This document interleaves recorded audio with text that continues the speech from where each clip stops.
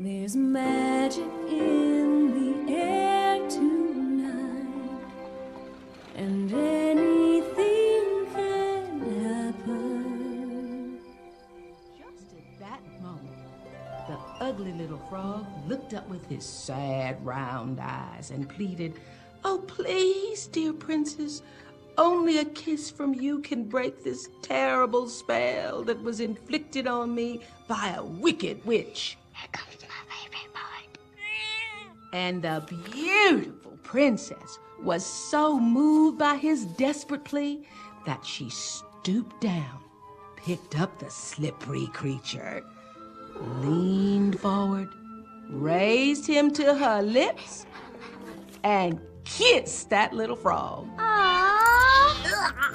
Then the frog was transformed into a handsome prince. They were married and lived happily ever after. The end. Yay! Read it again! Sorry, Charlotte. It's time for us to be heading home. Say goodnight, Tiana. There is no way in this whole wide world I would ever, I mean never, kiss a frog. Yuck. Is that so?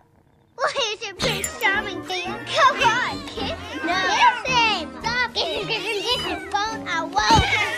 I would do it. I would kiss a frog. I would kiss 100 frogs if I could marry a prince and be a princess.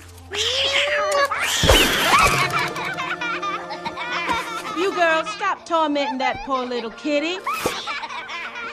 Poor little thing. Evening, Eudora. Daddy, look at my new dress. Isn't it pretty? Look at you. Why, I'd expect nothing less for the finest seamstress in New Orleans. Ooh, I want that dress. Now, Sugar I Plum. want that one. Please.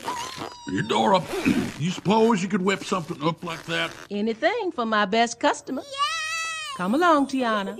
Your daddy should be home from work by now. All right, now, Princess, you're getting that dress, but that's it. No more Mr. Pushover. Now, who wants a puppy? I do. Looking so cute.